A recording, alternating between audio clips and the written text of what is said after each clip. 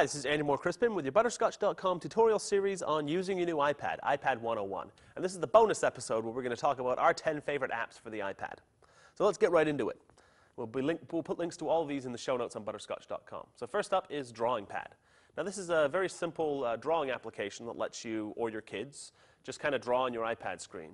Take advantage of the improved screen real estate that you have. You can tap any of the tools, tap again to choose the color, and you can just start drawing with your finger.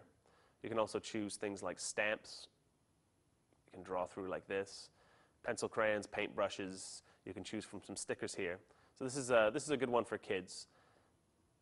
And it's also a lot of fun if you're all grown up, as we are arguably. Next up is Twitterific, which gives you a multi-panel access to your Twitter feed. So you can see here, we can see all tweets that are coming through. We can also choose to view any @mentions that we've had, any direct messages, our favorite people that we're following. We can also check out trending tags, or hashtags that is, and we can also see hashtags that we've been following recently. Get right out of there. Next up is Tap Tap Radiation. This is a free game, and it's a music-based game. Basically, you just tap the areas on the screen in time with the music. So you can see, for example, we'll play this one here and play it on medium. And you'll see some of the songs are pretty decent, and like I say, for a free app, you can't really go wrong. So all we really have to do is follow along as stuff starts flying at the screen. Just like that. Good fun. Now next up is the Marvel application that's been getting a lot of buzz. This is a really cool way to actually access your comics. I don't mind showing you my password because it's going to be changed today. So we can actually see, in this case, we're looking at a comic that we've downloaded. We can pinch and zoom. It really is a very pleasant way to read comics, second only perhaps to actually having the physical comic in a hard copy sitting in our hand. This is a good way for comic collectors who actually own copies of comics to read their comics without actually worrying about taking them out of the Mylar or doing anything like that. Next up, we have the iBooks application, which we looked at in one part in this tutorial series. This is a new way to look at your books, new way to read books, a new way to access book content. You can see here, Winnie the Pooh comes free on the device, and you can scroll through like this, read the words on the page, view the pictures. A lot of fun. And we'll put a link to this tutorial, the part in this tutorial series that actually relates to iBooks, so you can get a little bit of more information there. Next up is another book application. This one's called FreeBooks. Now, while the iBooks application does actually give you access to some free books, they're a lot easier to find in this application called FreeBooks. And you'll also see in the iBooks section of this tutorial series that we did, you'll notice that none of the free books really come with cover art. In this case, you're seeing that they put a little bit more focus on actually making it a pleasant reading experience. So that's FreeBooks, and that's a free application.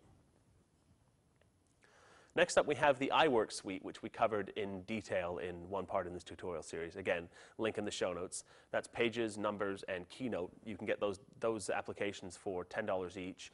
That's a word processor, desktop publisher, a spreadsheeting application, and a way to make presentations when you're on the move. Next up, we have the Scrabble application. We kind of cheaped out here. I'm actually still using my iPhone version of this application. But everyone knows Scrabble. Everyone knows how Scrabble works.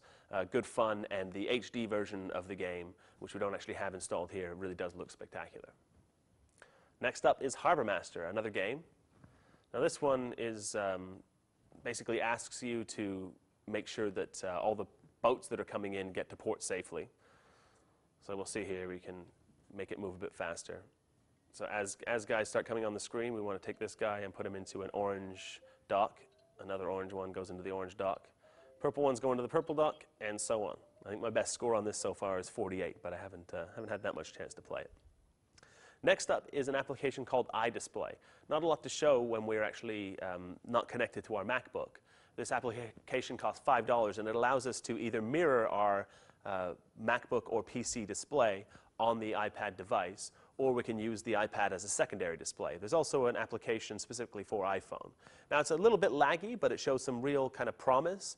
And if you want to use it for something like keeping your IM windows open while you're doing other more important things on your main desktop computer, not a bad solution for $5.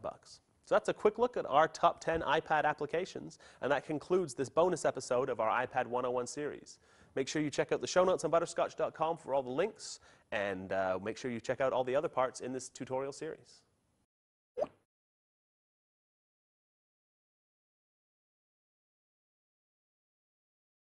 Hey, this is Doc. If you're looking for a cheap and easy way to put your own content on the web, go get domain names from hover.com. Just visit hover.com/butterscotch and you'll get 10% off and support shows like these.